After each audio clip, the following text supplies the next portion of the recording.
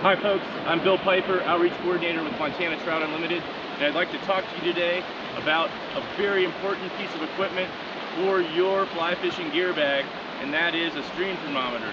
You can pick up a stream thermometer at your local fly shop for usually $10 or less. One of my mentors, Joe Humphreys, used to say that a stream thermometer is a fly angler's Geiger counter. It can help you find fish in the summer and in the winter. So you should definitely have one in your arsenal.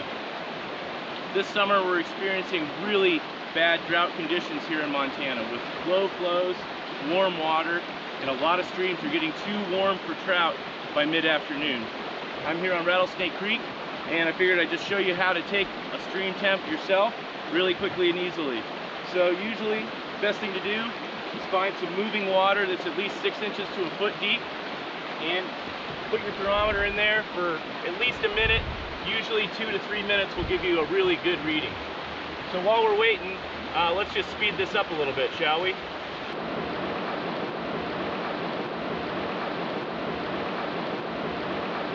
Okay, so today we've got a water temp here of almost 66 degrees. So for this creek to be this warm, this is a mountain stream, for this creek to be this warm already is kind of alarming. So absolutely you want to have one of these with you this summer when you're fishing. Take the water temperature often, and you know, if the water temperature is over 65 degrees, think about finding another way to recreate. Thanks a lot. We hope you have a great summer, and please stay cool.